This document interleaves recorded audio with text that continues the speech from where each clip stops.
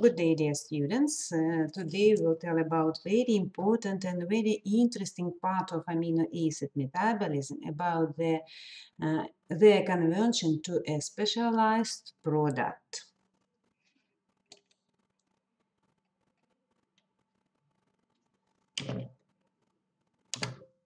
Just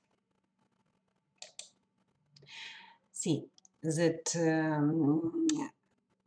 all of the amino acids that can appear in our body, they all can be acquired through the breakdown of our own intracellular proteins, or can be ingested dietary proteins. And these amino acids can enter three metabolic routes within our body. First of all, they can be used for biosynthesis of tissue proteins, our own proteins, or can be created to amino acid derivatives. And we will tell about this pathway today, or they can be catabolized into their functional group and carbon skeletal, and this process involves reactions of deamination and transdeamination or irreversible deamination reactions with the releasing of ammonium. And this ammonium, after that, this ammonium enters the urea cycle and is converted into urea and excreted through the urine. Each carbon skeleton of deaminated amino acid follow the unique metabolic pathway and can be broken down into the different intermediates and pyruvate and acetyl-CoA and oxaloacetate and so on. And these compounds can be all completely oxidized to carbon dioxide and water with energy production through the citric acid cycle. Let's to see it better on the next slide. You see that all of our 20 amino acids, they can be all converted into acetyl coenzyme A, or can be converted into pyruvate, oxaloacetate, fumarate, succinyl coenzyme A, alpha ketoglutarate, you see, and they can be all finally degraded to carbon dioxide and water with energy production, or can be used for biosynthesis of glucose or ketone bodies. In the spite of this common fate, amino acids are classified as glucogenic and ketogenic according to the type of their intermediate metabolites. The ketogenic amino acid gives rise to acetoacetate or acetyl coenzyme A, from which acetoacetate can be synthesized. The glucogenic amino acid, which give rise to pyruvate or oxaloacetate, fumarate, succinyl coenzyme, alpha ketoglutarate, you see intermediates of the citric acid cycle, and all of them, they can serve as a substrate for gluconeogenesis, with final result glucose synthesis. Really, only two amino acids, you see we mark them, these two amino acids, leucine and lysine, they are clear, purely ketogenic. These aromatic amino acid, together with isolase leucine, they are both, you see, in tryptophan, phenylalanine, tyrosine, isoleucine, they are both glucogenic and ketogenic. It means that during their catabolism, their carbon skeleton can be cleaved into two parts, and one part is used for ketone body synthesis, another part for glucose synthesis. That's why they are mixed glucoketogenic. All other amino acids, they are glucogenic. Let's again repeat them. You see, two of our amino acids, leucine and lysine, they are ketogenic. 5 glucoketogenic. And 13 last amino acid, they are glucogenic amino acids. But you see, you already know that all our amino acids can be used or for biosynthesis of our own protein de novo, or can use for fat metabolism or glucose synthesis. But together with this, these amino acids can be converted to different very important substances, amino acid derivatives. And today we will tell about this way. This is our topic for this lecture. See here that, of course, all of these amino acids, all 20, we can use for protein synthesis. They can be or glucogenic or ketogenic or both. But see again on this picture how many different, very important substances it is possible to produce from these amino acids. And purines and pyrimidines, that's why nucleic acid, and pigments, and different biogenic amines, between them many hormones and neuromediators, and heme, and choline, and phospholipids, and creatine, and carnitine, and many other. And I will tell you about this pathway, this using of unusual, very important using of amino acids in our body. We start to discuss this conversion of amino acids from two sulfur-containing amino acids. We have only two of sulfur-containing amino acids, cysteine and methionine. These amino acids are metabolically closely related. And let's first of all tell about the metabolism of cysteine. First of all, you see, of course, cysteine, it's a protein's amino acid, but cysteines play a special role in the proteins. If you remember this famous disulfide bond, which is so important for the correct formation and stabilization of three-dimensional structure, only cysteines took part in the formation of this strong covalent disulfide bond. That's why cysteine plays very important role in the normal proteins folding. And two molecules of cysteines, this is cysteine and this, they interact one with another, form this disulfide bond, and the name is these two cysteine residues to form a cysteine molecules. Except of these, many proteins and enzymes, they have in their active site cysteine, and it's this SH group involves in the catalysis in many reactions. Cysteine participate in the synthesis of glutathione. It is a typical triapeptide containing gamma-glutamic acid, cysteine, and glycine amino acid. So it consists from 3 amino acids. That's why I will show you the biosynthesis of glutathione and its function a little later when we will tell about glycine metabolism. Cysteine also serves as a precursor of the thiaethamine fragment of coenzyme A.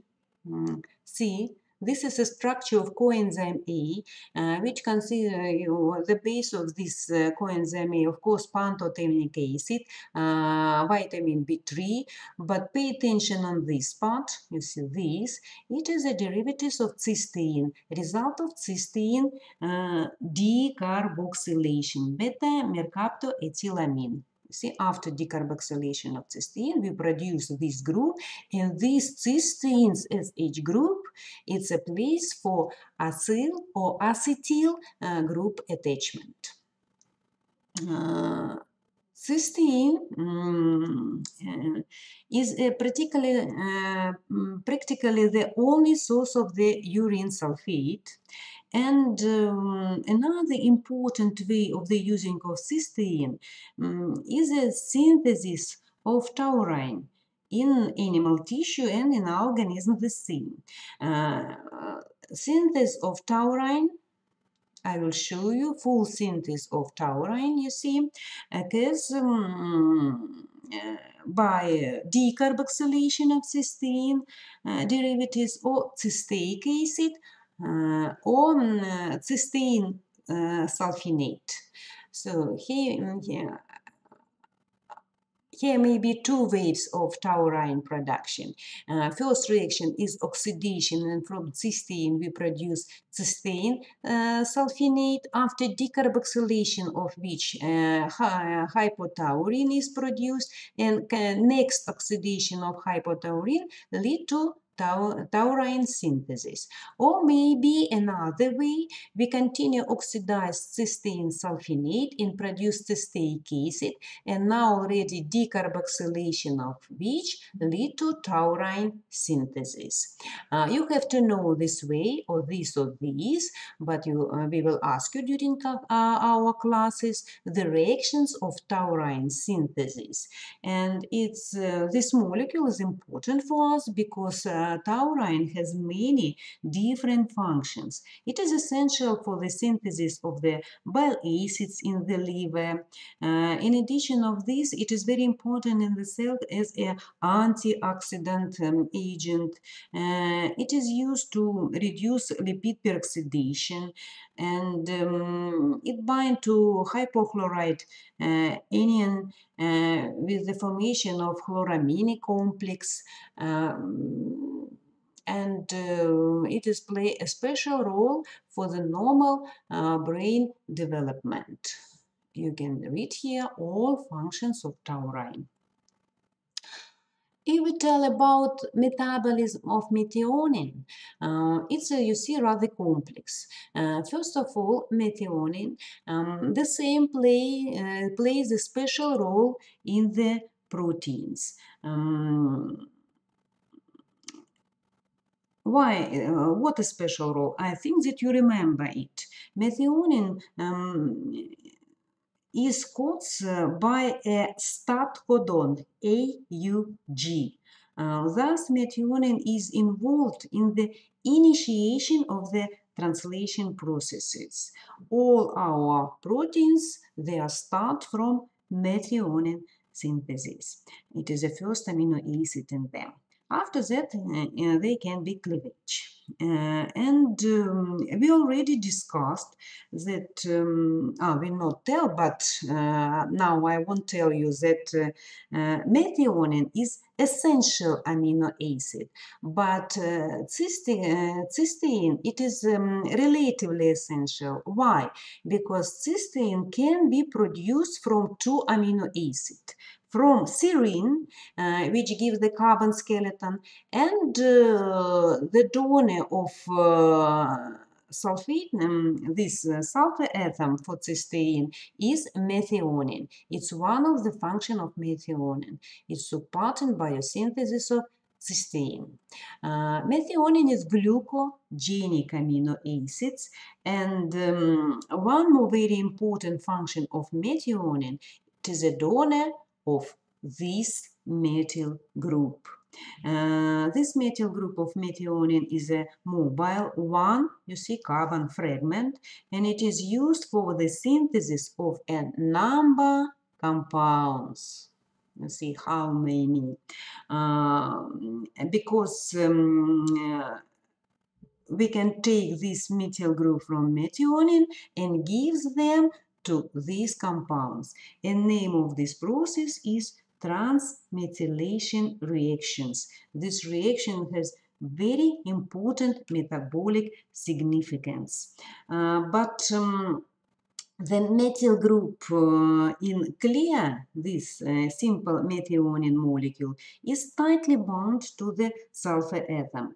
That's why the direct donor of this one carbon fragment is not methionine itself, but its active form. And first of all, necessary to activate methionine, and the name of its active form is S-adenosine methionine, SAM. Let's see what happened during this activation, reaction of methionine activation. See here. And a little after that, we will tell, after discussion of this reaction, we will tell about a few examples of this transmethylation reaction, due to which an carnitine and epinephrine can be produced. You know that we use methylation for biosynthesis of nitrogen bases. We will tell about detail about this pathway of creatine synthesis. Choline, it's known for your molecule because choline we use and for choline we use and for acetylcholine synthesis and phosphatidylcholine synthesis. S-adenosine methionine took part in production of melatonin, different glucosaminoglycans, and it's the same took part in the different reactions of detoxification because took part in methylation reactions in the liver. Now let's tell about the reactions of methionine activation. The active form of methionine is, as I tell already, S-adenosine methionine. And the sulfonium form of the amino acid were formed by the addition of methionine to ATP. During this reaction, it's an absolutely unique reaction because during this reaction from ATP, we remove all three phosphate group. We don't know another example of this variant. And now we will transfer our methionine to adenosine only. You know that adenosine, this is a sum of adenine plus ribose. This is adenosine. And we produce, you see, adenosine methionine. And our adenosine is attached to the sulfur. That's why name of this is S-adenosine methionine. SAM. This already active form of methionine took part in transmethylation reaction. Now we very easy, later I will show you again, can take this sulfur group and donate this sulfur group to any substrate and produce, you see, this is happened, the methylation of substrate, but together with this, our methionine is converted to after this reaction into S-adenosine homocysteine. But about this later. Now see on this active form of methionine. This reaction, formation of S-adenosine methionine is catalyzed by adenosyl transferase, this enzyme. And this enzyme, adenosyl transferase, present in all type of our cell. In the S-adenosine methionine, for us, interesting this group. You see, is sulfur now, has a positive charge, and it's a trivalent sulfur, you see. And due to this methyl group now is unstable group and has very high activity. Very easy now we can transfer this group from donor to different substrate acceptors. That's why name of this is a active methionine. Now, during the cleavage of this, as I tell already, S-adenosine methionine is transferred to S-adenosine. I tell it that very easy to take this methyl group to homocysteine. But first of all, I want to show you the example, one of example of transmethylation reaction. During the lecture, we will tell about almost all of them, because later we will tell and about epinephrine synthesis and about choline synthesis. But here you see the same very important for us pathway, biosynthesis of creatinine. We will see this picture not one time because 3 amino acids took part in creatine synthesis. You see, first amino acid is arginine, second glycine, and during this step, you see, S-adenosine methionine took part in methylation. But let's tell about this pathway step by step. First reaction occurs in the kidney. Pay attention that it's a not very long way, but very interesting because it takes place in different organs. Okay, let's continue. So first reaction, it's a transfer of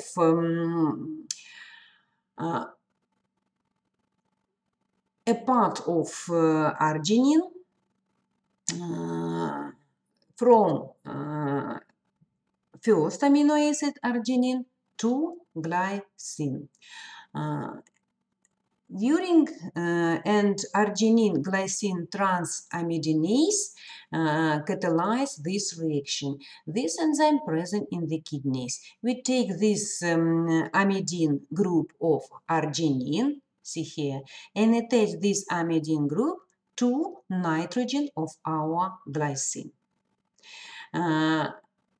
This part of arginine has name ornithine, and about the function of ornithine you will listen next lecture. It is a part of the urea cycle, but in this pathway the name of the product is guanidinoacetate. Guanidinoacetate, after that, with the bloodstream, is transported to the liver. And in the liver already, we have the continue the next reaction. First of all, happen the phosphorylation of, first of all, we form creatine in the liver, and during the creatine happens the methylation. You see, we take one methyl group from our S-adenosyl methionine and attach this methyl group to this nitrogen. And here pair CH3 group. And name of this product is creatine. This enzyme, the enzyme which catalyzes this reaction is transmethylase. After that, creatine is transported in the bloodstream to the muscles or brain cells, where we have another enzyme, creatine kinase. And we will tell about this enzyme especially a little later. But under the action of this enzyme, very important molecule is produced, creatine phosphate. This molecule, creatine phosphate, is a form of high energy compounds. It's a rich of energy. Pay attention. You see? This is creatine phosphate. And enzyme which catalyzes this reaction, creatine kinase, this enzyme is localized in the cytosol and in mitochondria of the cells. And this enzyme has organ specificity, and you know this enzyme. Normally, activity of this enzyme in the blood is very known, and you know that found three isoenzymes forms of creatine kinase: MB, and BB. form is characterized for muscles, skeletal muscles. MB form for the heart, and BB form for brain cells. Creatine phosphate plays an important role in providing energy to working muscles during the initial period. And as a result of these non-enzymatic reactions, dephosphorylation, mainly this reaction occurs in the muscles, of course, creatine phosphate is converted to creatinine. And creatinine after that is excreted in the urine. and the daily release of creatinine in each individual is a constant, and it's proportional to the total muscle mass. And determination of the content of creatine and creatinine in the blood and urine is used to characterize the intensity of muscle work. Especially, it's important for the sport medicine and in some pathological condition. Determination of the activity of enzyme creatine kinase. And of course, it's first of all, its isoenzymes form in the blood is used in medicine for diagnosis of different diseases such as myocardial infarctions or myopathias or muscular dystrophies and other. Pay attention that this way start in the kidney, continues in the liver, and final reactions we can see or in the muscles mainly or in the brain. Brain the same can use creatine phosphate like additional source of energy. And I will show you this picture and when we tell about glycine and when we tell about the role of arginine in our body. Now, you see that there are very many reactions of methylations in our body, and this reaction is important for us, and they are very intense. This causes a large consumption of methionine since it is an essential amino acid, and you see that methionine cannot be synthesized in our cell, and we take methionine only from food proteins. And in this case, it is regard the possibility of methionine regeneration with the participation of any non-essential amino acids, serine, for example, or glycine, and this regeneration is a great important for us. And as a result, you know that as a result of the cleavage of methyl group as adenosyl methionine, you see, as adenosyl methionine, you see, this is activation reaction again. Let's repeat again. Activation of methionine and formation of its active form as adenosine methionine. And when it's took part in methylation reaction, you see, give this methyl group to substrate. S-adenosyl methionine is converted to S-adenosyl homocysteine.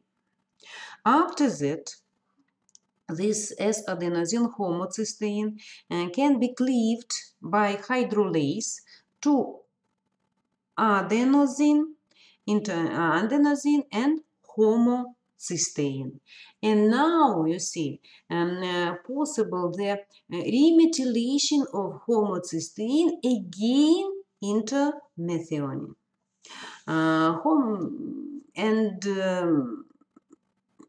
For this reaction, we used enzyme homocysteine methyltransferase. We add methyl group. This methyl group, this one carbon fragment, we can take or from serine or from glycine. They are not essential. We can produce it easily, and the amount in our body is enough for reactivation of essential methionine. And you see that the donor, we first of all take this one carbon fragment from another amino acid, give this one carbon fragment from tetrahydrofolate. It is a derivative of vitamin B9, folic acid, active form of folic acid, and after that use this methyl group for resynthesis of methionine.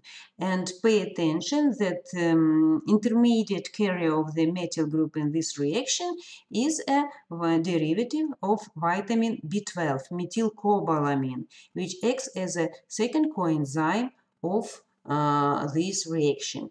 And later, when we will tell about the vitamins, you will see that both of this vitamin and B9 and B12, they took part in the metabolism of one carbon fragment.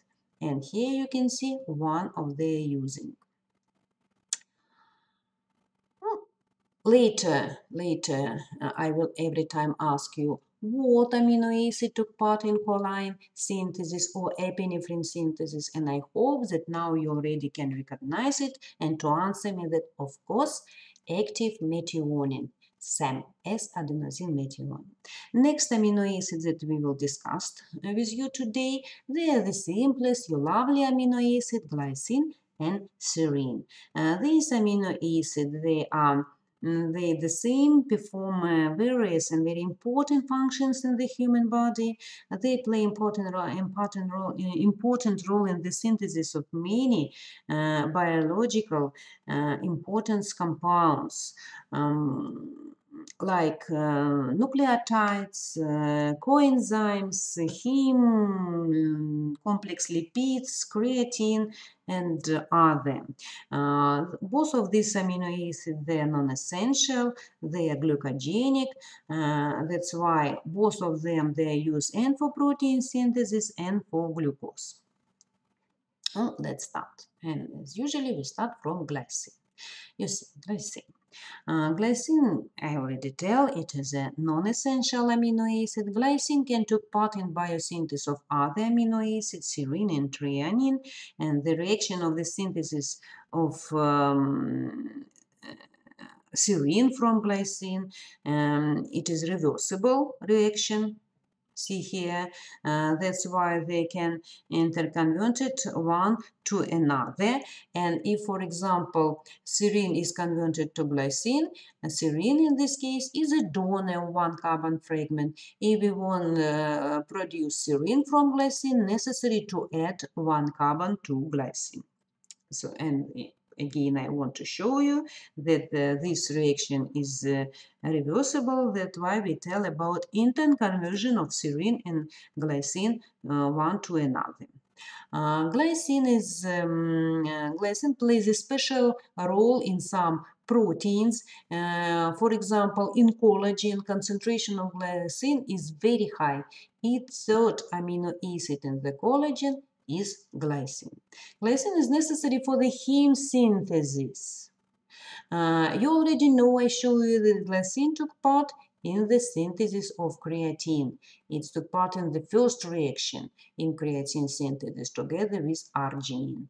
I will show you that today that glycine is necessary for purine synthesis. Glycine took part in biosynthesis of bile acid. Already today we'll tell, and now I will show you reactions of glutathione synthesis, where three amino acids and on one took part, and one of them is glycine, and we will tell about the function of them. Glycine we can use for conjugation with different xenobiotics, and it's a way of the detoxification of them in our body. Different xenobiotics and drugs the same. And glycine itself is the most important after GABA, of course, inhibitory neurotransmitter in the spinal cord, diencephalon, and some part of the brain. And high level of glycine in the blood plasma and urine usually indicate impaired brain function. You see how many functions of this glycine. Now, let's see. I promised to show you glutathione synthesis, but first of all, I again want to repeat you the function of glycine in creatine phosphate synthesis. We discussed this way. I only repeat it and show position of glycine in this pathway together with methionine. And now you see synthesis of glutathione. Glutathione is unusual, atypical tripeptide. Why atypical? Because it's a tripeptide. It consists from three amino acids, you see, glutamate, cysteine, and glycine. Only pay attention on the first reaction, formation of the first bond in this tripeptide. You know that classical peptide bond is formed between alpha carboxylic group of first amino acid and alpha amino group of the second amino acid, but not in this case. Here we form bond between gamma carboxylic group of our glutamate and alpha carboxylic group of cysteine. And form, you see, this unusual dipeptide. Pay attention on this bond. It's not classical bond between this group and this. It's a bond is formed between gamma carboxylic group and amino group. Next amino acid, our glycine, we attached traditionally without problem. Here already we will, you can see reaction between alpha carboxylic group of cysteine and alpha amino group of our glycine, and we form triapeptide with a special name glutathione. And you see that you can use this pathway for the explaining and cysteine metabolism and glycine metabolism and glutamic acid metabolism. What is the function of glutathione in our body? Very many functions. First of all, it serves as an antioxidant. We have a glutathione and dependent enzymes. It took part in conjugation with different xenobiotics, with conjugation with the drugs, which lead to increases of their solubility, and such way we can tell about detoxification of them. You know that biochemically detoxification means increasing of solubility. Glutathione is involved in amino acid transport across cell membrane. And glutathione can serve as a cofactor for some enzymatic reaction. It is a cofactor of a group of enzymes. I promised to show you the role of glycine in purine synthesis. And really, you see, in purine synthesis took part many amino acids. For example, this nitrogen we take from aspartate. These two nitrogen we take from glutamine. This carbon from carbon dioxide. These two carbons, it's maybe or from methionine or from glycine or from serine. They are one carbon fragment, which carries, it is incorporated to purine from tetrahydrofolate. And pay attention on this pink color group. This is a full glycine. You see that all atoms of glycine, they are incorporated into purine molecules. That's why glycine plays very important role in RNA and DNA synthesis. But as we discussed already, almost always different metabolic pathway can have any disorders, problems with the enzymes, deficiency of enzymes, or abnormal activity of them. The same we can tell about some hereditary disorders of glycine metabolism. Currently, several diseases which are associated with disorders of glycine metabolism, they are based or on the lack of any enzyme or a defect in the transport system of this amino acid. But in all cases, we can see accumulation of glycine in the body, and first of all in the blood. And name of the situation is a hyperglycemia. It is increased concentration of glycine in the blood. Usually we can see due to the defect in glycine cleaving enzyme system. And the most severe manifestation of hyperglycemia is a severe brain damage, convulsion, hypertension, and respiratory failure. and it's a pity, but it is often fatal. A pair of glycine in the urine, glycinuria, is characterized by the increased excretion of glycine in the urine. You see, and one of symptoms of this disease is the formation of the oxalate, kidney stone. See the picture. Excess oxalate is of endogenous origin. It is obtained, you see, from glycine, upon deamination of which, first of all, we form, you see, this is glyoxylate due to deamination with the removal of this. And after reduction of this glyoxylate to oxalate. The cause of this glycinuria is obviously a violation of the glycine reabsorption in the kidney. In the future, it may be lead to bilateral formation of the oxalate stone in the urinary tract, and it can progress and finally lead to different nephrocalcinosis, and urinary tract infection can develop, and the patient even can die in childhood because it's inherited problem, and usually or from renal failure or from hypertension. So it's a dangerous situation. Now serine.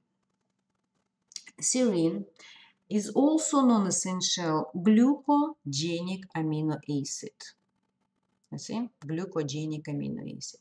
Serine, the same, of course, used for protein synthesis, and serine, the same, plays important role in the proteins. We have a number of serine proteases, where serine is a part of the active site of this enzyme, because serine has very active OH group. We took part in catalysis of different reaction. We already tell about converted of serine into glycine. Moreover, you see that serine can take part in formation of phosphatidylserine. Combination of serine with phosphatidic acid gives us these important phospholipids, which play a special role in the formation of our membrane. During our classes, we wrote already reaction of serine decarboxylation, which lead to formation of ethanolamide, and you see how many very important substances we can produce from ethanolamide: choline, and from choline corresponding sphingomyelin, phosphatidylcholine, acetylcholine. Ethanolamide, the same, lead to formation of phosphatidylethanolamide. And we will write now with you some of these reactions. Serine is, I already tell, is non-essential amino acid. Serine can be synthesized an intermediate product of glycolysis, 3-phosphoglycerate, and the amino group after that to this 3-phosphoglycerate we take from glutamic acid. What else interesting you have to know about serine? Serine does not take part in transamination. It has a special way of deamination by dehydration, directly deamination. And as we tell already, one of the function of serine, it can be a donor of one carbon fragment. This its group, CH2OH group, is readily transferred to tetrahydrofolate. And tetrahydrofolate, I already tell you, is a coenzyme of one carbon group transferases. And due to this, as this donor, serine can take part in many different reactions. And due to this, when it becomes a donor of this group, serine is converted to glycine. And we already tell the glycine itself can be a donor of one carbon group. And all of these reactions, they are reversible.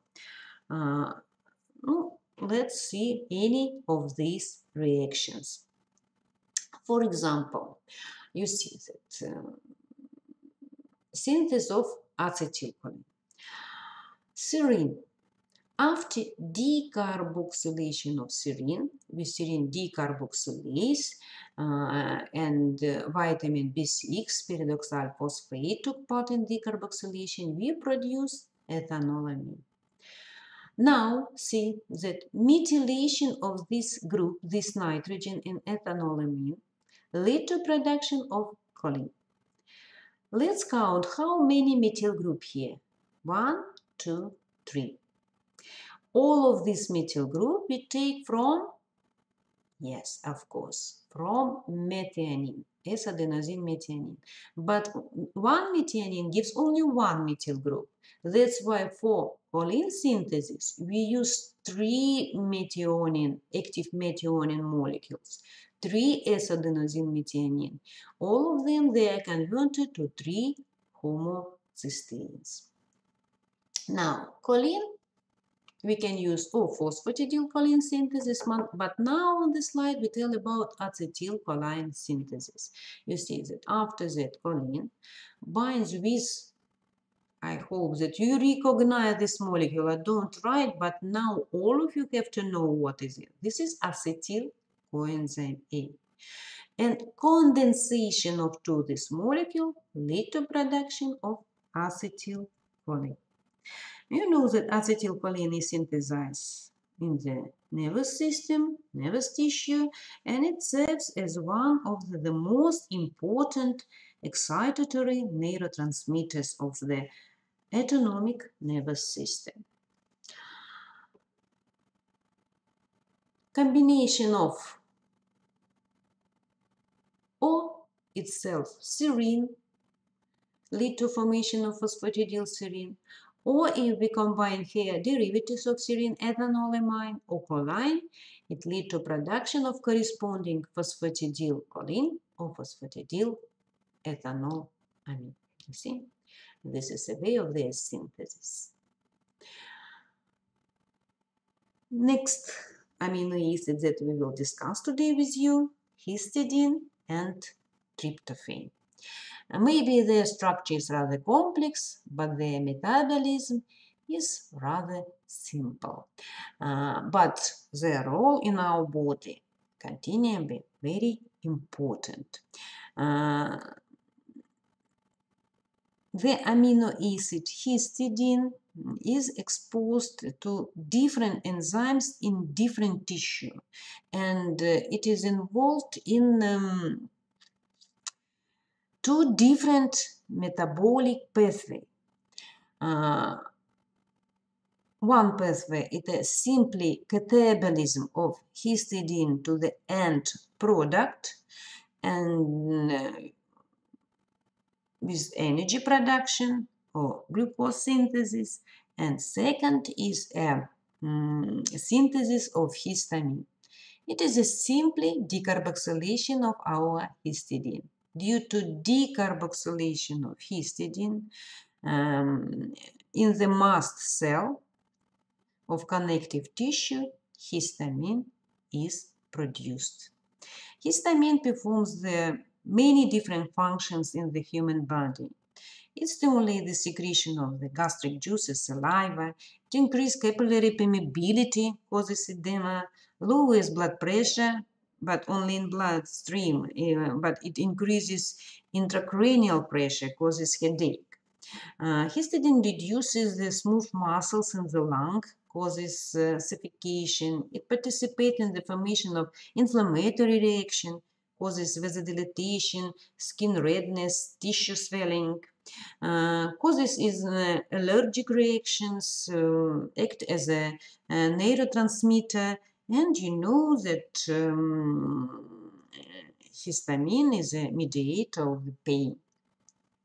And very widely we use in the medicine antihistamic substances. They are drugs which are blocking the action of histamine, excess of histamine action. Now, This reaction is the simplest and usually you have no problem with them. Of course, if you know the structure of histidine. It's simply decarboxylation, and I want to repeat it again. Coenzyme of this aromatic decarboxylase is vitamin B6, pyridoxal phosphate, the name of the active vitamin B6. Tryptophan. Tryptophan is essential amino acid. Tryptophan is both glucogenic and ketogenic. And it is a precursor for the synthesis of important compound like serotonin, melatonin, and coenzymes of niacin, NAD and NADP. The metabolism of tryptophan is divided into two pathways, kynurenine pathway and serotonin pathway. Here you can see serotonin pathway of tryptophan metabolism. Serotonin, which is produced during this pathway, is a neuromediator, and serotonin is formed in the adrenal gland and in the central nervous system, and normally about 1% of tryptophan is used for serotonin synthesis, converted to serotonin. During the first reaction happened the hydroxylation of tryptophan to its 5 position, you see. And we produce, here I write 2 reactions in one step by explaining you step by step. That first of all happened the hydroxylation of tryptophan, and we produce 5-hydroxytryptophan by hydroxylase enzyme, and then this 5-hydroxytryptophan is converted to serotonin as a result of the action of aromatic amino acid decarboxylase, and we produce serotonin. So here two reactions, hydroxylation and after that decarboxylation, and we produce, you see, this is serotonin. Serotonin is a biologically active substance with a broad spectrum of action, many different action. It stimulates the contraction of the smooth muscles, has a vasoconstrictor effect, regulates blood pressure, body temperature, respiration. It has antidepressant effect, and according to some reports, modern reports, it can act as a neurotransmitter the same, and it can part in allergic reaction because it is synthesized in small quantity in the mast cell. Serotonin after that can be converted into hormone melatonin, you see, which regulates daily and season changes in the body metabolism, and it is involved in the regulation of some reproductive functions. For example, melatonin inhibits effect, no, it has inhibitory effect on ovarian function. And melatonin also performs a neurotransmitter function the same. If we tell about second pathway of tryptophan metabolism, kynurenine pathway, this pathway mostly occurs in the liver and leading to oxidation of tryptophan and synthesis of NAD or NADP. Here I show you NAD, but you know that if we attach phosphate group to this position, we produce NADP+. We can provide nearly all our nicotinamide requirement from tryptophan. Of course, if we have enough amount of tryptophan in the diet. Normally, about 2/3 of our tryptophan is used for production of these nicotinamide derivatives. Hereditary disorder of this pathway of tryptophan metabolism is named Hartnupp's disease. This disease is characterized by a low plus level of tryptophan and other neutral amino acids and their elevated urinary excretion. Symptoms, their pellagra-like symptoms are common because, first of all, it depends from the impairment in the synthesis of NAD+, and serotonin from the tryptophan. And if we tell about symptoms, these clinical symptoms includes dermatitis, diarrhea, ataxia, mental retardation. It's the main symptoms. And it can be even the reason of the death because this reduced equivalence play very important role in our body. Now let's tell about the group of branched amino acid: valine, leucine, and isoleucine. You see, they have branched radical. That's why they are branched chain amino acids.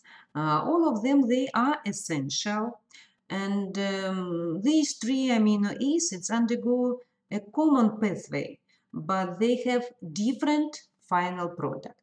I want to show you the pathway of them on the example of leucine. First reaction that happens with leucine is a transamination, and this is reversible reaction, and due to these reactions, these amino acids, they are converted to corresponding keto acid. If we tell about next way, you see, if here you produce, this is keto acid, you see, during the transamination, amino group is changing to keto group, and we produce corresponding keto acid. And next reaction that occurs with this branch chain amino acid is decarboxylation. We remove carbon dioxide, oxidative decarboxylation, and produce branched acyl coenzyme A. If we tell about leucine, leucine is converted to isovaleric coenzyme A. All other, you see, other two branch chain amino acids, they have the same pathway. And that's why you see this scheme, it means a complex for you, but I only repeat this scheme. You see, transamination and oxidative decarboxylation. Here the same, you see, happened. Transamination with them, and we change amino group to keto group, you see. Type of reaction is the same, only different amino acid and different keto acid. And after that happened, the oxidative decarboxylation of them, we remove carbon, you see, carboxylic group like carbon dioxide, and the type of this reaction is absolutely the same like we convert pyruvate to acetyl coenzyme A, or in the Krebs cycle, we the same can see formation of alpha ketoglutarate from isocitrate. This is a type of reaction. And here the same, we have a complex enzyme which consists from multi-enzymes complex. It consists from 3 enzymes and 5 coenzymes. And type of reaction is absolutely the same. Only we produce different acyl-CoA derivatives.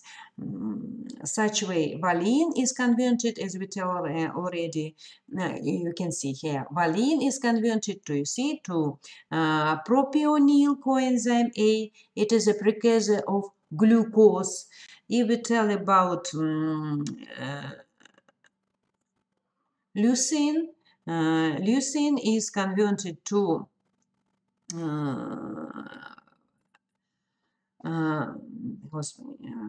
valeric acid, and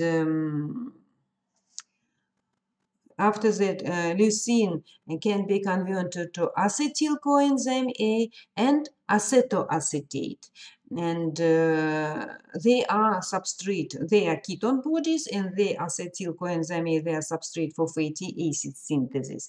If we tell about isoleucine, isoleucine is degraded to propionyl coenzyme A and acetyl coenzyme A, such as valine is a clear glucogenic amino acid, leucine is a only ketogenic amino acid, but isoleucine, which gives two products, acetyl coenzyme A and propionyl coenzyme A, it is a both. Isoleucine is both glucogenic and ketogenic amino acid.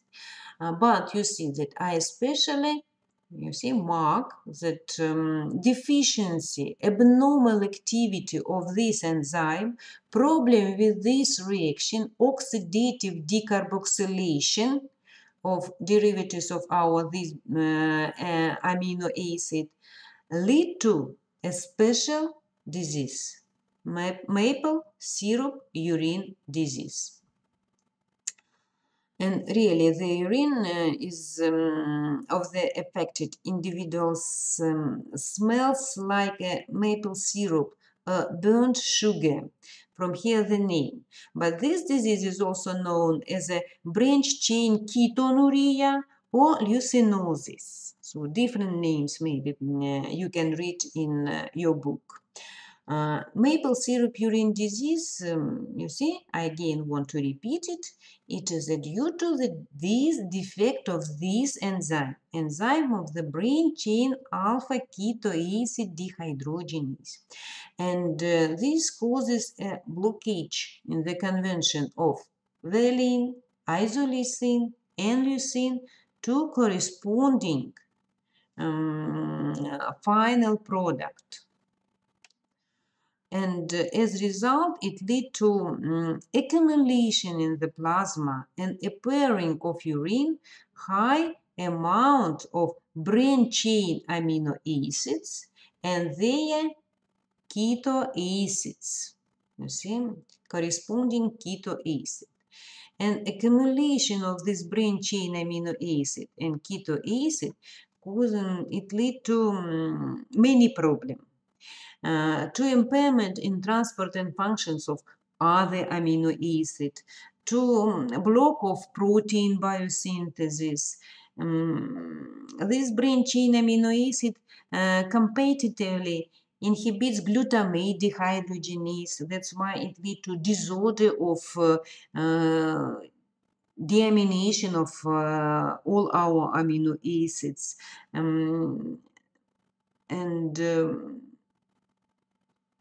Finally, it leads to acidosis, lethargy, convulsion, mental retardation, coma, and finally death within the 1 year after birth, because this is inherited disease. And of course, we want to treat these babies. Is it possible? Yes, but only if we tell about the earliest diagnostics. And you see that this is earlier diagnosis by enzyme analysis within the first week of life is very important in this case. And for this is the estimation of the urinary branch chain amino acid and keto acid, of course, will help us to put correct diagnosis. And if we put this diagnosis, we can treat. Treatment is the simplest. It's a diet with low concentration of this branched amino acid with low concentration, not absent, because as we tell already, these amino acids, they are essential.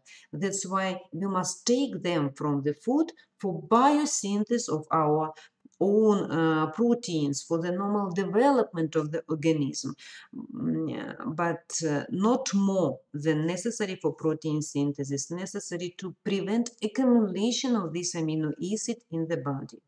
And of course, the plasma level of branch chain amino acid should be constantly monitored for adjusting of the dietary intake. Okay. I saw many tell about this. Now you can read about this maple syrup disease or lacinosis, deficiency of this enzyme, brain chain oxidative dehydrogenase enzyme. And here you can see all about what I tell you. That you see that if the diagnosis we put very late, and if we don't treat them, it lead to uh, irreversible mental retardation and early death. And treatment is a simple, it's a special diet with a low concentration of this enzyme. That's why it's so important if you as a doctor know about this disease, understand what happened with the babies, to put the diagnosis during the first weeks after the born, and only after that you can treat, and these babies will development absolutely normally. Here everything depends from your knowledge. Next amino acid that we will discuss with you, this is a decarboxylic amino acid. Why decarboxylic? Because they have two carboxylic group. We have only two decarboxylic amino acid, aspartate and glutamate, aspartic acid and glutamic acid. Glutamic acid. Glutamic acid is the populous amino acids in our body. Its concentration is very, very high, especially in the brain, because these amino acids perform various functions. First of all, it plays a very important role in the energy production, since glutamine serves as a supplier of alpha ketoglutarate, a component of citric acid cycle. You know that during the deamination or transamination, glutamate is converted to alpha ketoglutarate. We already discussed today that it's a part of glutathione tripeptide. We start biosynthesis of glutathione from condensation of our glutamic acid with cysteine. And if you remember, we form abnormal bonds between them. This carboxylic group took part in the formation of this bond. Glutamate is glucogenic amino acid, glucose is produced. Glutamate play a very important role in some of our proteins. For example, later we will tell about a special role of it in the activation of blood clotting factors. Under the action of vitamin K, we will attach one more carboxylic group to glutamate, and this gamma carboxyglutamate lead to activation of the formation of this gamma carboxyglutamate, and the blood clotting factors lead to activation of them. Next lecture you will see about a special role of glutamate in detoxification of ammonium. Glutamate is a source of glutamine, which in turn has a special functions in our body, and decarboxylation of decarboxylation of glutamate lead to production of GABA. See how many important functions. And let's see this reaction. Gamma amino butyric acid synthesis. GABA synthesis. You see, name of enzyme which took part of this reaction. Catalyze this reaction is glutamate decarboxylase, and usually vitamin B6 is a coenzyme of this enzyme.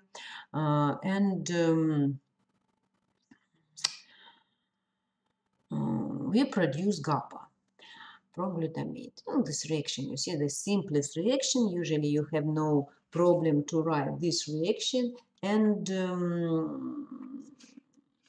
you know that GABA is play a very important role. First of all, this reaction, decarboxylation of glutamate, occurs in the nerve system, and GABA, which we produce, serve as a main inhibitory mediator in the highest part of the brain. The content of GABA in the brain in 10 times higher than other neurotransmitter. I think that you know mechanism of its function. It increases the permeability of postsynaptic membrane for potassium ions, which causes inhibition of the nerve impulse and increases the respiratory activity of the nerve system, nerve tissue. GABA improves blood flow to the brain, so it plays very important role for the normal functions of our brain. And deficiency of this enzyme lead to deficiency of gamma-aminobutyric acid and many problems in our body. Next decarboxylic amino acid is aspartic acid. No, as usually, it's used for protein synthesis. It's a glucogenic amino acid.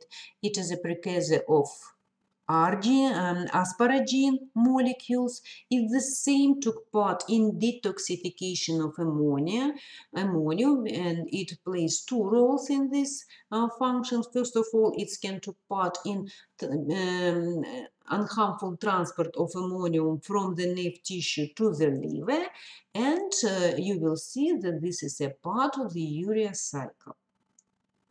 Aspartic acid, aspartate, took part in biosynthesis of purines and pyrimidines, and I will show you its function in purines I show you before it when we tell about glycine functions, and on the next slide you will see that aspartic acid took part in pyrimidine synthesis the same. It is a donor of the nitrogen in the urea cycle. I already explained it. And of course, you remember that it's a member of malate aspartate shuttle mechanism, which is so important for transportation of NADH2 from the cytosol to the mitochondria matrix. Here you see biosynthesis of pyrimidine rings, and if you see well attention, the most part of this ring, this will be taken from aspartate. So aspartate is necessary and for purines and for pyrimidine synthesis. That's why it's absolutely play a very important role, in biosynthesis of DNA and RNA. We tell till this time about decarboxylic amino acid. Now you can see amino acid with two amino group. See here, 1 second, 1 second. And again, we have only two diamino amino acids, lysine and arginine. Let's tell about the special metabolism and the special function of them in our body. See, arginine, it's a glucogenic amino acid. Of course, we use it for protein synthesis. Arginine, you already know, yes, initiate production of creatine. It is a member of the urea cycle. And you see nitric oxide, the same, it can be produced from arginine. Nitric oxide. Now, I again repeat it, you see, 3 times we see this picture because 3 amino acids took part in these processes. And now we tell about arginine, which is a donor of this amidine group in these processes. Next lecture, you will listen information about the urea cycle and arginine. See here, you will tell about each of these reactions. Especially now I want to show you that arginine, it is a member of this, the same very famous cycle in our body, it's the same Krebs cycle. Moreover, it is the first Krebs cycle. He described it first, and arginine is the part of this cycle. And we already so that arginine serves as a source of nitric oxide in our body. And nitric oxide, the same is important, you see, source. And nitric oxide is an important signaling molecule that activate formation of the cyclic AMP in our body. And of course, it's very important for the cyclic AMP is the second messenger, and it took part in the formation of the action of different peptide hormones. It the same regulate the heart contractions, regulate the tone of the blood vessels. In addition, the nitric oxide radical is involved in the regulation of the rate of apoptosis, prevent the platelet aggregation and thrombosis such way, regulate the secretion of mediating hormones, and it's very important, it has anti-cancerogenic activity. If we tell about the function of lysine in our body, lysine the same, a member of proteins, and later I will show you that it plays very special and important function in some of our protein. It's a ketogenic, clear, if you remember there are two clear ketogenic, leucine and lysine amino acid, and it is a precursor of carnitine, and I hope that you remember that carnitine took part in transportation of fatty acid across mitochondrial membrane. What is the special role of lysine in our proteins? First of all, in the proteins, we can see not clear glycine, but many derivatives of this amino acid. For example, in collagen, there are very many hydroxylysine molecules. Sometimes we can see methyl lysine or acetyl lysine in the proteins. Lysine can take part in the formation of some lysine itself or its derivatives can take part in formation of additional cross-linked in the collagen, and it's a special role of lysine in the collagen.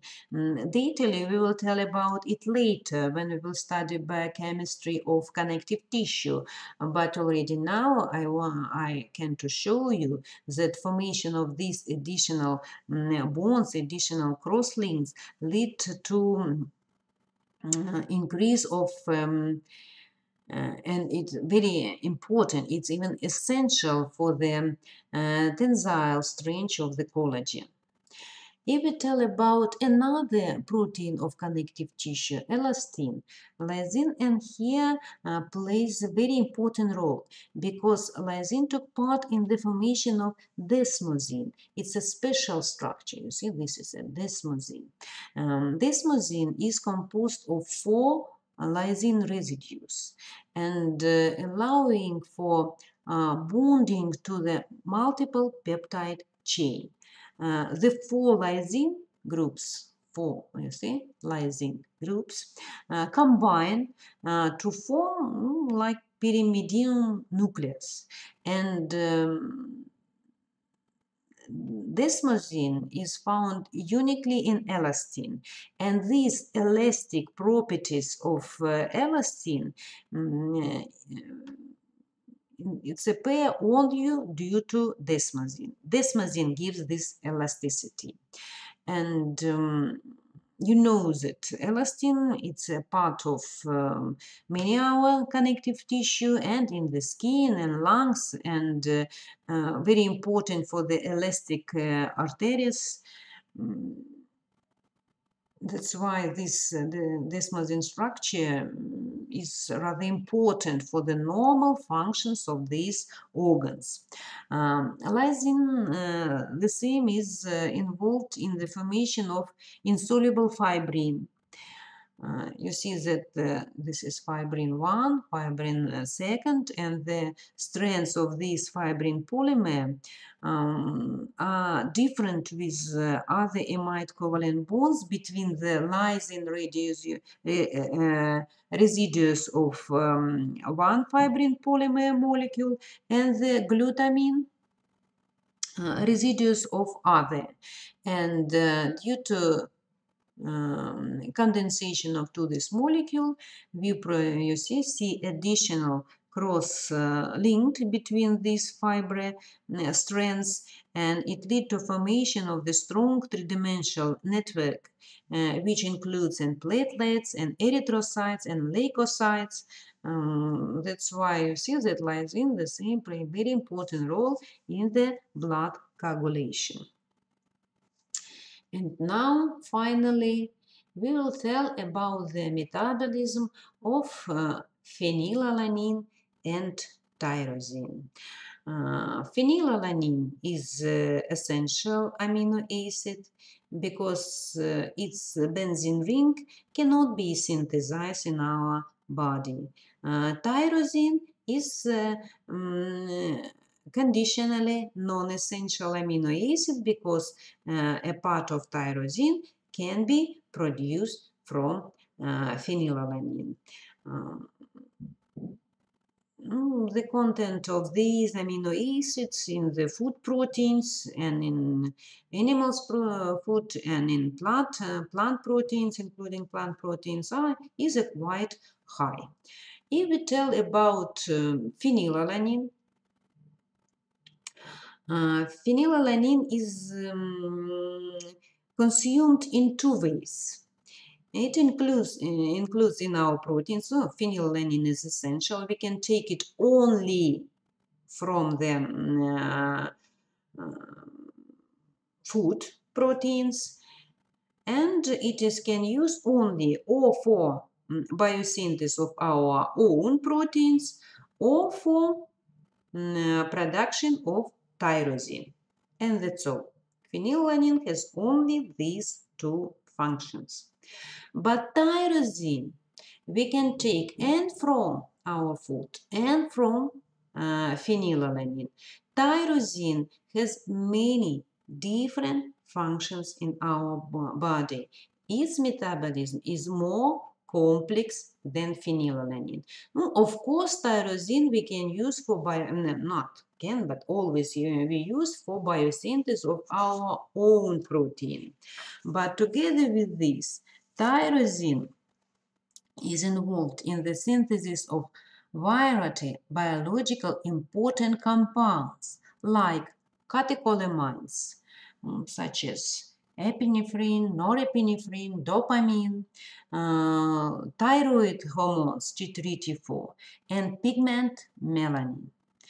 In the liver, during the course of degradation, tyrosine and through tyrosine phenylalanine the same, they are converted to metabolites which can serve as a precursor of glucose, because during catabolism we can cleave them into part, the carbon skeleton. One part we can use for glucose synthesis, another part is it converted to acetoacetate ketone bodies.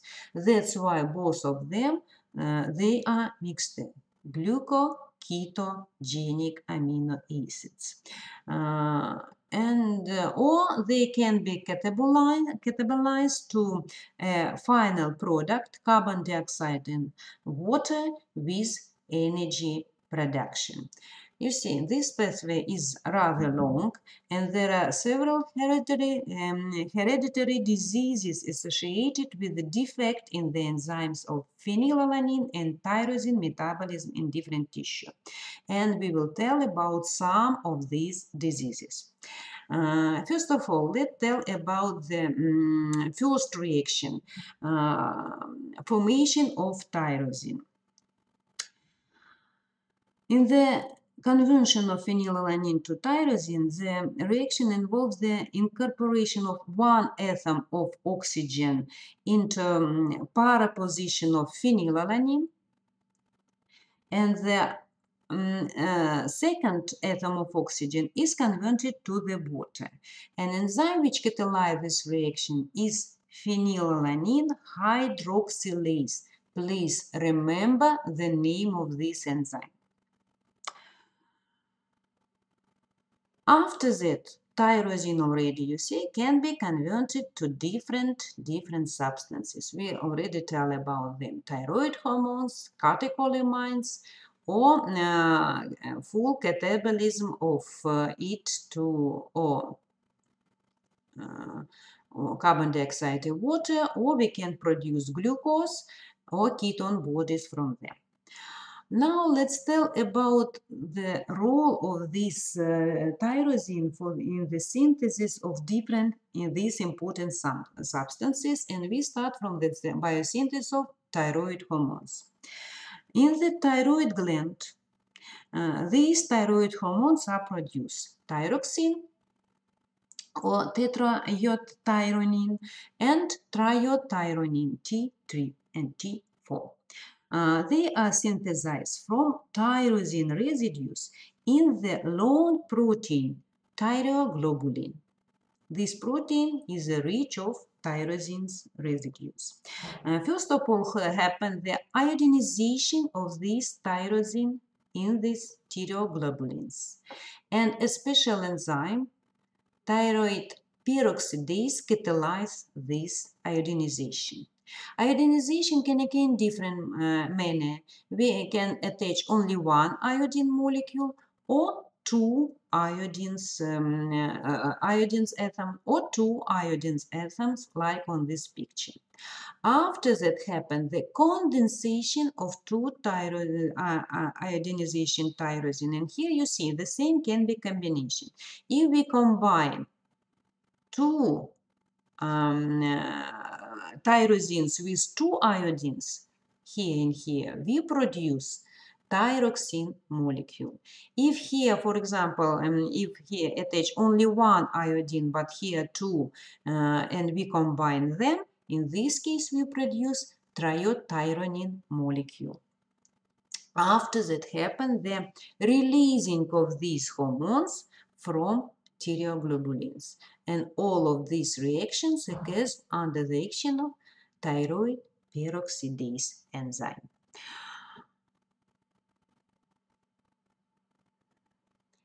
Now, biosynthesis of catecholamines. By conversion of tyrosine into catecholamines occurs in the adrenal gland and nervous tissue. In these organs, tyrosine, you see, has not very long but very interesting and important pathway.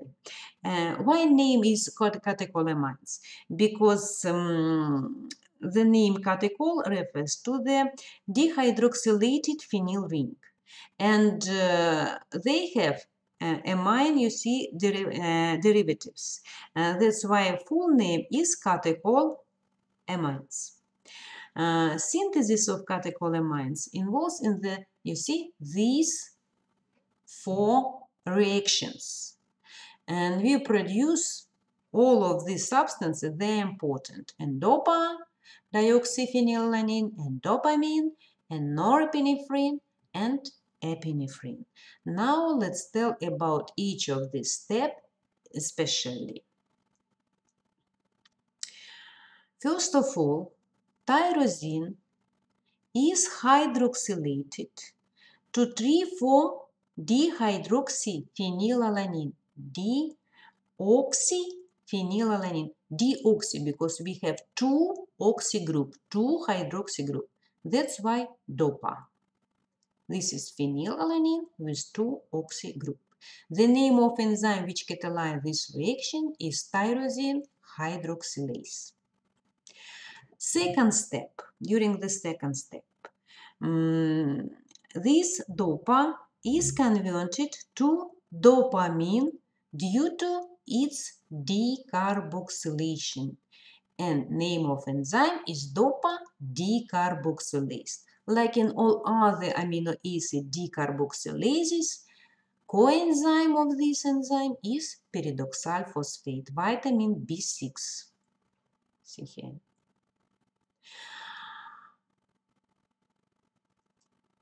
In the nerve system, dopamine plays a special role. It's a neurotransmitter, and maybe it's already the final step of reaction.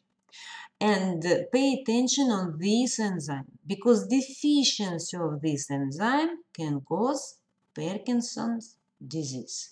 This reaction is irreversible. Next reaction. Pay attention on this enzyme. Remember it, please. Deficiency of this enzyme lead to Parkinson's disease.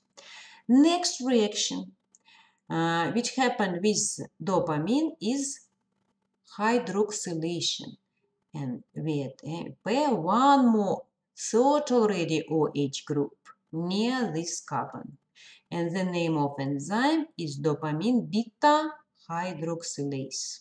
For this reaction is necessary vitamin C. See how many vitamins necessary. And of course oxygen. And we produce norepinephrine or noradrenaline. And this reaction, the same, is irreversible. And at last, the last reaction in this pathway is methylation of this nitrogen. See, a pair, compare methyl group, and we produce already epinephrine. The differences between epinephrine and norepinephrine is only this methyl group. And what is a donor of methyl group? Of course, our methionine, active methionine. So one more amino acid took part in epinephrine synthesis, and the name of this amino acid is methionine. SAM is a donor of this methyl group. That's all. You see that these reactions, they are absolutely not harmful, and you already know the mechanism of each of these reactions.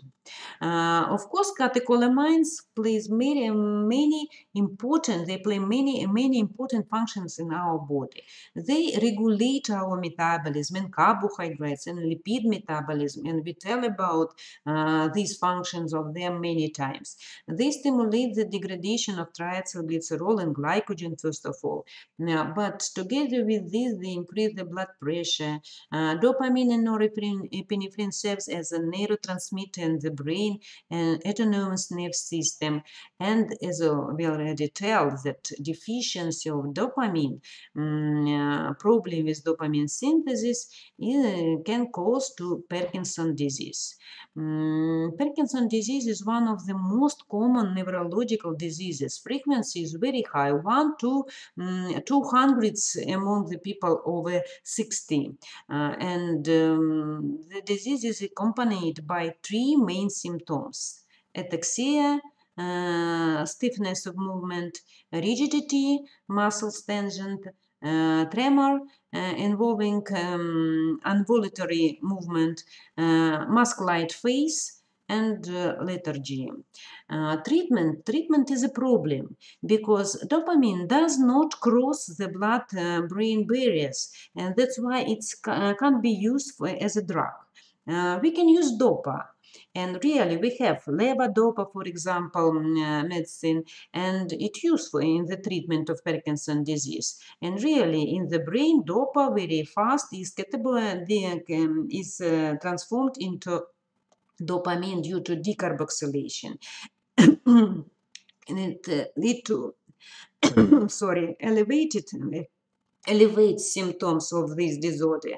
But unfortunately, we have a negative effect because dopamine synthesis occurs not only in the nerve tissue, but in other tissue the same, and it leads to many negative effects.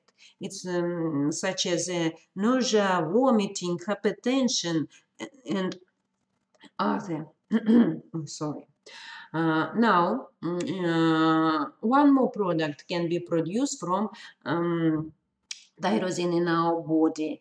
In the pigment cells, melanocytes, tyrosine acts as a precursor of dark pigment melanin, and you know that melanin it is responsible for the color of our skin, hair, eyes, retina. Biosynthesis of melanin is rather complex. Only pay attention that during the first reaction, again we produce DOPA, like in epinephrine synthesis. Only we use another enzyme.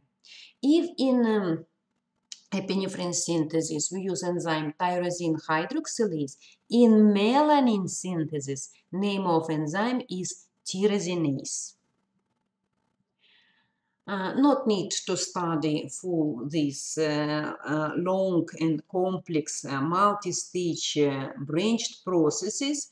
Only remember the name of this first enzyme in this long pathway, tyrosinase.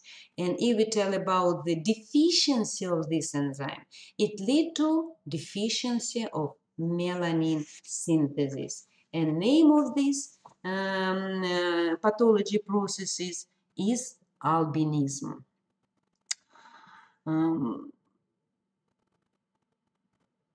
Albinism, what is a clinical manifestation? Even name already explain everything, because from Latin albus means white.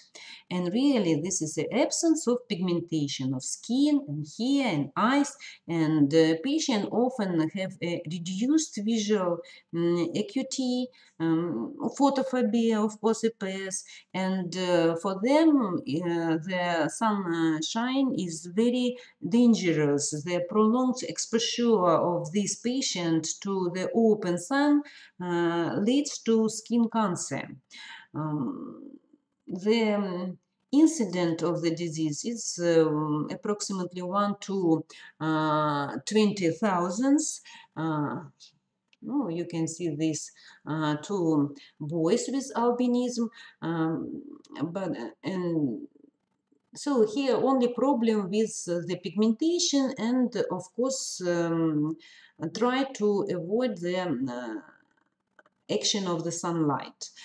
Absolutely okay with their mentality, and they have no any other pathological problems in their life. Only this problem with pigmentation. But if we tell about deficiency of this first enzyme in phenylalanine metabolism, phenylalanine hydroxylase, I ask you to pay attention on this enzyme. Here, in this case, a pair disease with many big problem already. The name of this disease is phenylketonuria, famous PKO. It's the same as inherited disease, and phenylketonuria is very dangerous for without treatment. It can lead to full mental retardation. You see that we already tell that phenylalanine has only two ways in our body, or protein synthesis or tyrosine synthesis. And deficiency of this enzyme, phenylalanine hydroxylase, lead to what?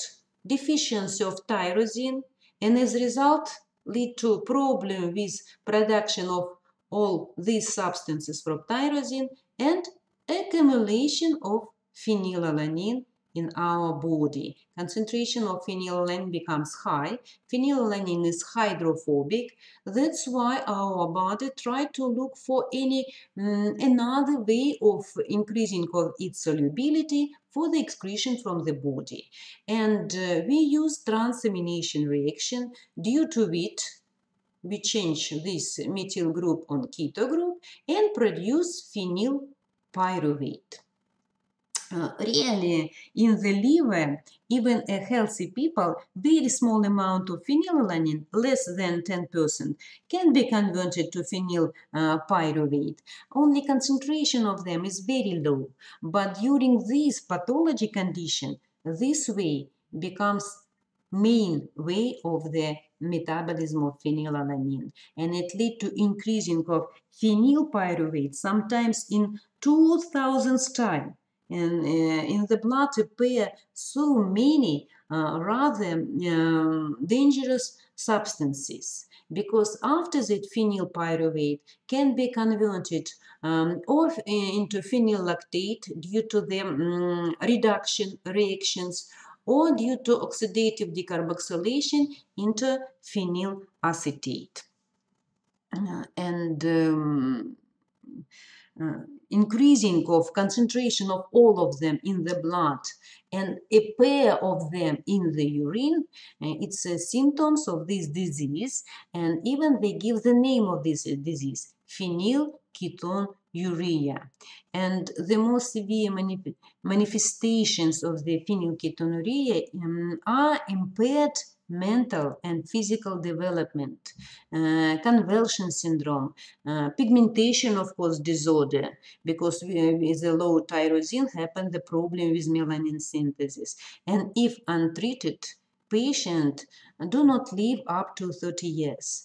And incidence of the disease is rather high. It's 1 to 10,000 of the newborn. The disease, I already tell, it's inherited, and it's inherited in autosomal recessive manner. Severe of PKU manifestation is associated, first of all, with the toxic effect on the brain cells, a high concentration of phenylalanine, phenylpyruvate, and phenylactate. High concentration of phenylalanine limits the transport of tyrosine and tryptophan across the blood-brain barrier and inhibits the synthesis of main neurotransmitters, dopamine, norepinephrine, serotonin. Progressive impairment of this mental retardation and physical development in the children with PKU can be prevented by the diet with the dosage of phenylalanine. Only if this treatment is started immediately after baby is born. And brain damage can be prevented in this case. Only in this case is important the earliest diagnosis of phenylketonuria.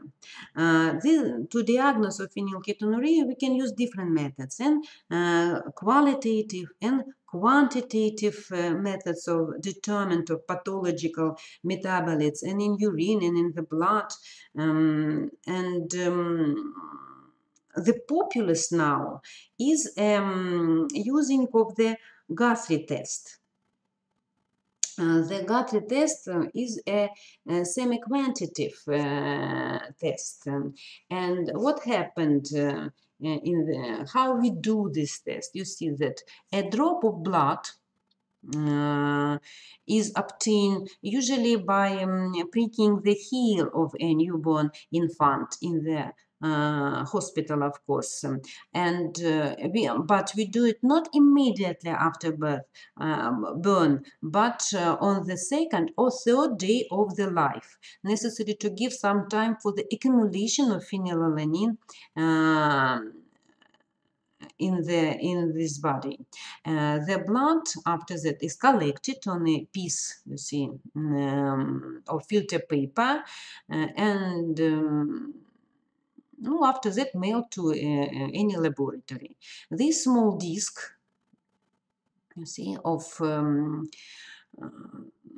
sample with the filter paper, after that punched out and placed on agar gel phenyl plate, agar gel plate, you see, with Bacillus subtilis. And